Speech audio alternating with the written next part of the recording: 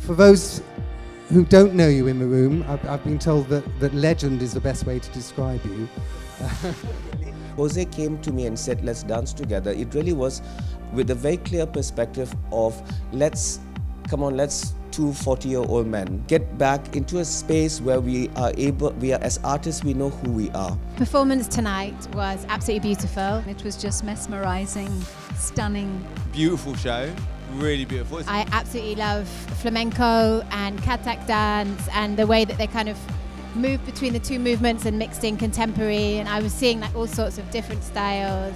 First half was about having the pure traditional forms, and then the second half we were really trying to work with what we brought in and then bring it into a contemporary context.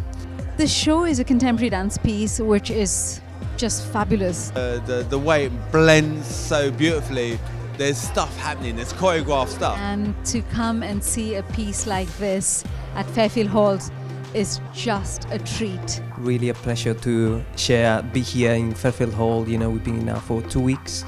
And it's been amazing with walking into this space. You know, I would say it's as nice as a venue on the South Bank and the central London.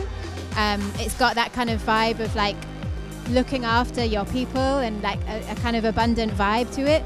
I'm currently sitting in this amazing, I'm going to call it the VIP lounge.